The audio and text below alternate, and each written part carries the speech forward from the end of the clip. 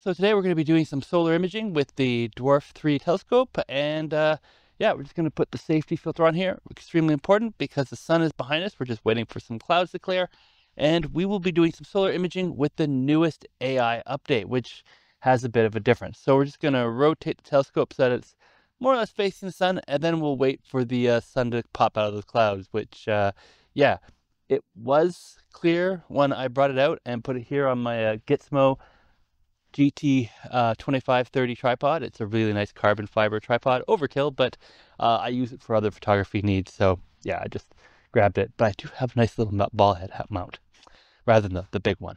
So let's get to imaging the sun. We found the sun and another cloud decided to go by, so I just had to wait for this to clear. But overall, the telescope tries to track the sun once you have it centered. And this is important to note because when it's cloudy like this, it can't track the sun. It literally is not moving at all.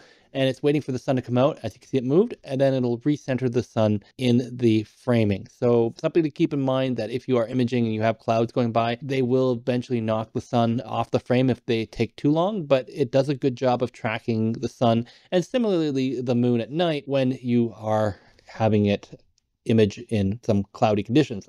Obviously, you don't want to image in cloudy conditions because you'd have an image that looks like this. But now that we have the sun in tracking mode, we can then go and do some autofocus, and we'll run the autofocus here because originally when I tried to focus on it, clouds got in the way and it focused on the clouds rather than the sun. It takes about 30 seconds to do it, and we can already see some sunspots, some filament, and a lot of other detail on the sun's surface. So now we can get ready to actually start imaging. So it's going to take a few seconds to initialize, and then what it's going to do is take a series of photos. The default is 20, which is what we're doing right now. So as you can see in the top of the screen where it's red, it's gone and taken 20 images, and then it's starting to stack them. Now, stacking does take longer to do, and it'll slowly stack them, and occasionally it won't stack all of them because cloud went through, or maybe, the seeing wasn't so great on that particular frame, but it will do the best it can to give you a nice image, and then here you go. Capture complete. And you have this absolutely wonderful picture of the sun. You can then go and take a look at in the album. So I did some additional tests with the Dwarf 3. I changed some of the parameter settings. Basically, I was trying to see filaments around the outside of the sun. I'm sure there's a correct word for it, which I will post right here. And overall, we'll have to look at the computer to see if we got anything. And yeah, it's getting brighter and darker as it's going between clouds. So now that it's outside again, I'm going to attempt to get an even brighter exposure to see if I can actually see any sort of detail around the corona of the sun. So let's give that a try. Okay, so the overexposing thing didn't quite work the way I was hoping to. I guess that either A, there were no flares up that day, or it's not really designed for flares. It's really designed for the surface features of the sun. But I was like, not to be dissuaded, I decided to go and do something crazy and set it to 999 images. And well, it then went and took 999 images, which didn't take that long.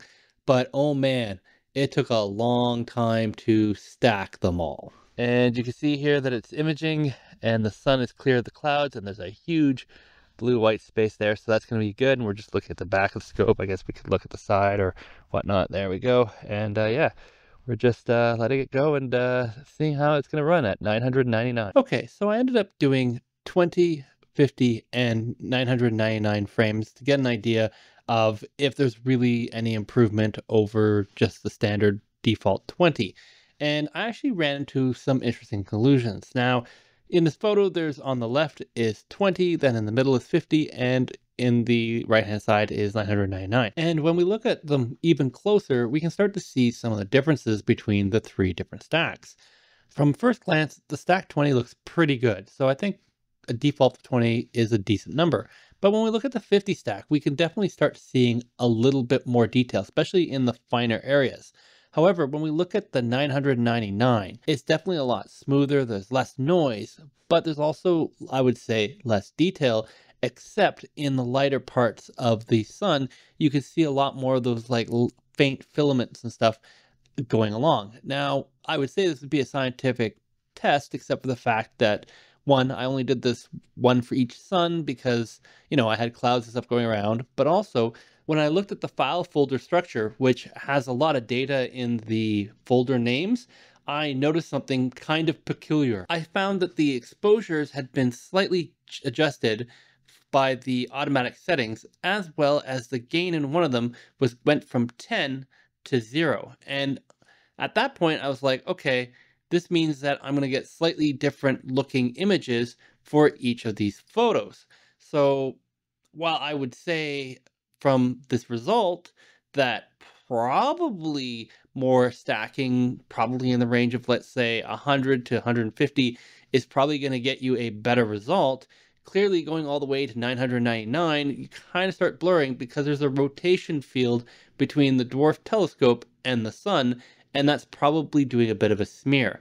Now, in theory, we should be able to fix this on the computer, because at that point it'll adjust the sun's position and rotation in comparison to the dwarf field of view.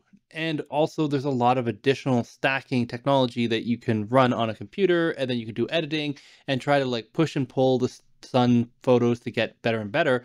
But I want this video to be specifically about what comes out of the dwarf, because I think 90% of people, this is probably as far as they're going to go. Now, if you actually are like, hey, I really want a solar imaging tutorial, let me know in the comments below, and I will look at putting one together for you guys. And that's the end of the video. So 2 videos here you can watch next. One of them is what YouTube thinks is best for you, and the other one is probably my latest video. You decide which one you want to watch next.